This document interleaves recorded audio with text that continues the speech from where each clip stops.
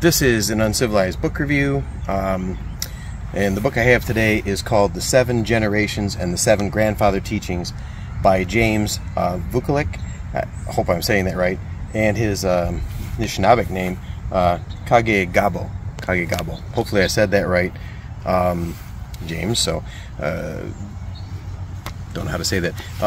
My Ojibwe Pangi Etago. Not very good. Only have a little, but Miigwech for the book. And I love to watch James. Here's actually his picture on the back.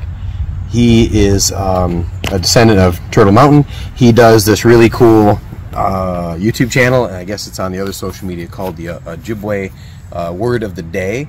So I use that a lot. That's how I started watching him, the Ojibwe Word of the Day. It's to practice a little bit. And then just recently, just this month actually, July 2023, he released this book. It's about the 7 grandfather teachings and the 7 generations. I just got it. I read it the other day. It's awesome. I like everything he does. Well, like it says on the back here, discover the profound wisdom of the Anishinaabe Ojibwe people in the 7 generations, 7 grandfather teachings. In this captivating journey, you will immerse yourself in timeless teachings that illuminate the way of interconnectedness and interdependence.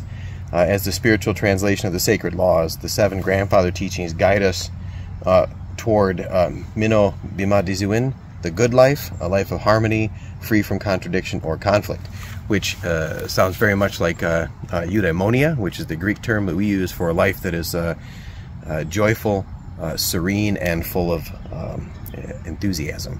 So the 7 generations idea is the Anishinaabe used to say, anytime you made a decision, to consider how that's going to affect the next 7 generations. So it kept them mindful of things they did, not to be selfish, but think about their great grandchildren, how it will affect them.